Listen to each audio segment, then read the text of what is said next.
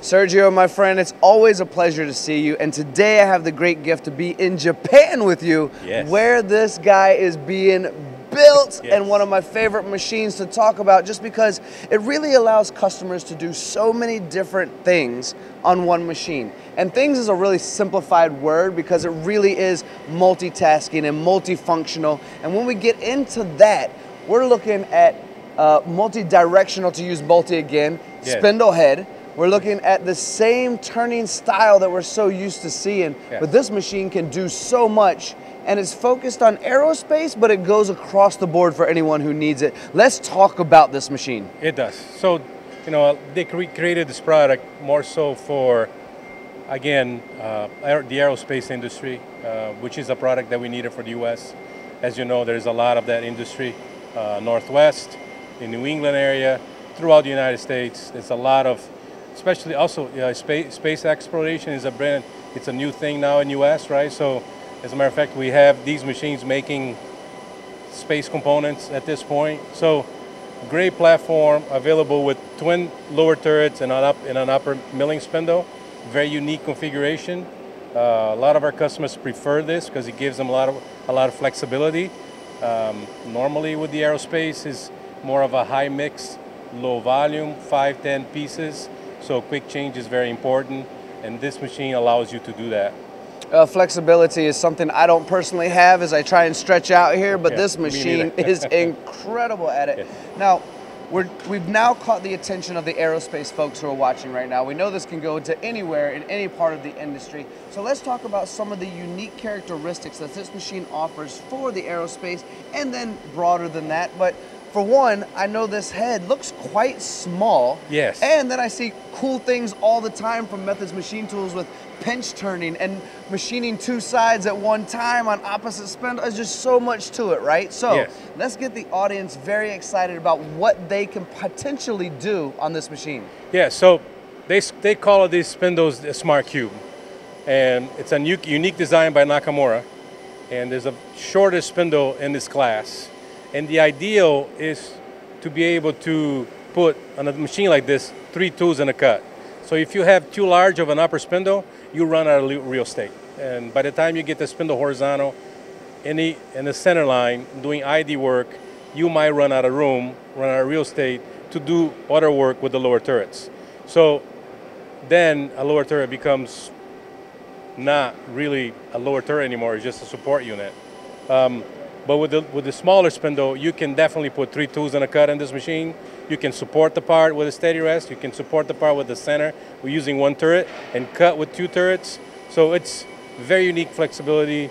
Landing gears, yokes for aircraft. I mean, there's been a lot of different components being made in this machine for aerospace guys.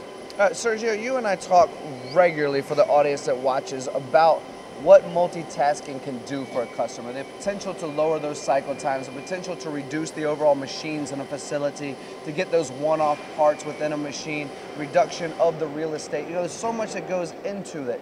But I'd like to take a moment to focus on this smart cube here right now, because me personally, I was a machinist for a long time, and I go into a lot of machine shops, and I see this rotate at about 45 to 60 degrees, and a lot of times that's about as far as it can go based on space. Right. Or secondly, if I have enough space for the thing to turn a full 90 degrees, I have to have one side pushed all the way over, which almost makes it useless. Right. Now I've reduced that 3 things and cut into 2 or 1 and cut based on needing that space. We are truly able to rotate this piece of art here and allow us to still have that cutting process because of its overall size. But am I losing the rigidity and torque and horsepower? I'm not, am I? No, absolutely not. I mean, there's a lot of new servo technology too that comes with this, right? So even though you look at the size of that spindle, it's still a 25 horsepower spindle on this machine. So a lot of technology now, you know, with the controls, with the servo motors. So they're making the motors smaller, but also more powerful. And then the unique of this machine too is all the mass that's behind that spindle. So this machine is 55,000 pounds. So you look at it, it's like, wow, right? So very heavy duty construction, very stable machine, and there's a lot to do with the weight too. So it's not only the rigidity of the spindle itself, but it's the rigidity of the overall machine. Sergio, did I hear you correctly? 55,000 pounds? Yes, you did. Did you guys hear that? 55,000 pounds. Yes. One of my favorite songs, all about that bass, but I'm not going to sing for these guys today.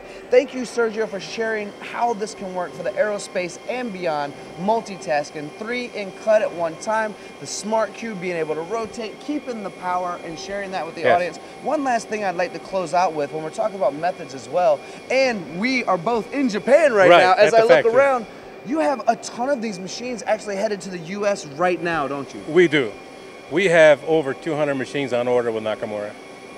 Those are all machines that we order for stock. And we have machines ordered through 2023 and even through part of 2024. Some of the machines that you saw here today are Methods machines for our stock. So probably about 20 to 25 Methods machines here. Again, stock is very important in US. Stock is king. You need a machine, you need it right away, and we have stock at Methods, we have stock in US.